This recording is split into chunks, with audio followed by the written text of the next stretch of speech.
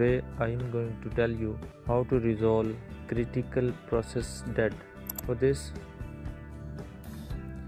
click on Start menu and write CMD.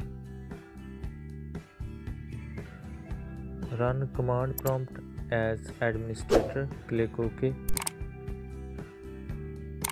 Now here type PowerShell and press enter. Just wait.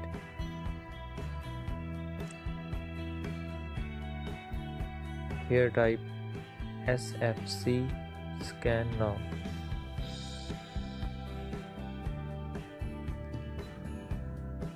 Just wait.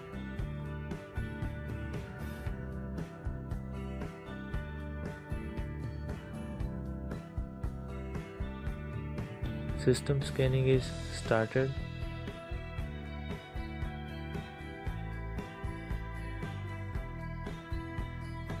Wait for verification to be completed.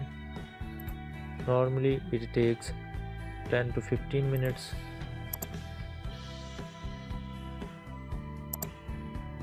When it is completed,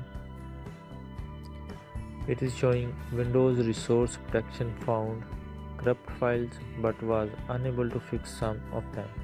Details are included in the cbs.log file. This file is located in C drive, Windows folder.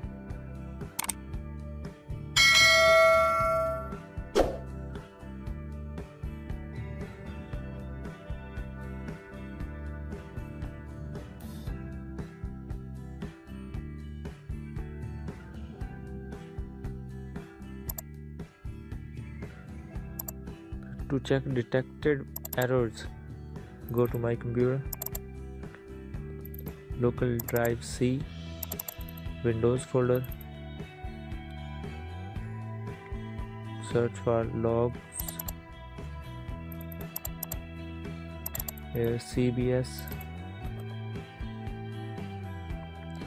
here is the log file. It has details of your booting.